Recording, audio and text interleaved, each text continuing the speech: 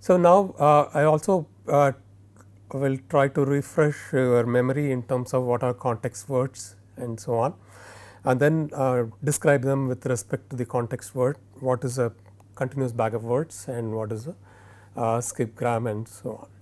Okay. So, if you look at the context words and you remember the conditional probability that we used in terms of identifying or predicting the next word in the language model. So, in the language model the next word is the last word in the context of words, correct.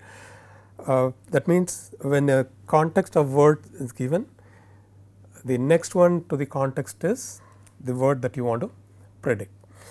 So, in the case of continuous bag of words, a central word is surrounded by the context words. So, in the case of the language model, let us say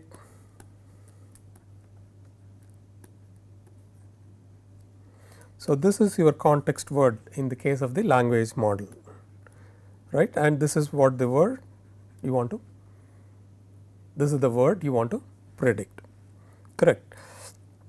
So, now in the case of continuous bag of words, we have an example here at the bottom, wish you many more happy returns of the day. Okay, this is the sentence that I want to be able to process. Here I am taking the window size as 5, 1, 2, 3, 4, 5, and then the central word is the one which I want to identify given the context words of more happy of thee. Okay.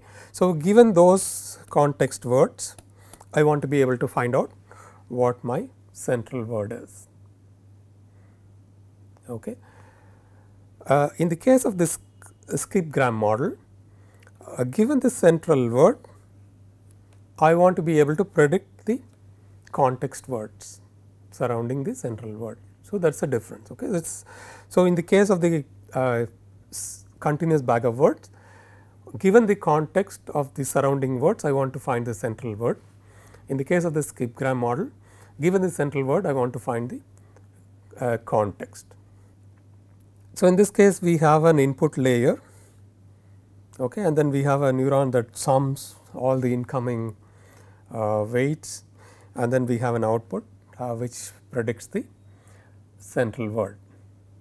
Okay. So, in the case of CBOW, we have, in this case it is a 5 window word. So, we have WT minus 2, WT minus 1, WT plus 1, WT plus 2. Okay. So, every time we will be inputting one of these to the network, and then the linear sum is taken and then the output word. So, based on the understanding of the continuous bag of words, so we will now define a neural network. So, in the neural network you are going to be having a context word coming in as the input, and then it is linearly summed using the input and the weights, and then the output is generated using the weights here and the hidden layer values, and then finally we take a softmax to find out what is the right word for us. So, in this case, since we are going to be using the one hot vector, I will not be able to input all the words together in one shot. So, I will be inputting only one word at a time in this case. For example, if I take wish as my first word, I look at the one hot vector related to the wish, and then that will be input here. Okay. So, as I mentioned earlier, CBOW is used for learning the central word. So, we want to maximize the probability of the word based on the word co-occurrence within a distance of n. So, in this case it is 5. Okay. If the input size is 100, then the output size also would be 100.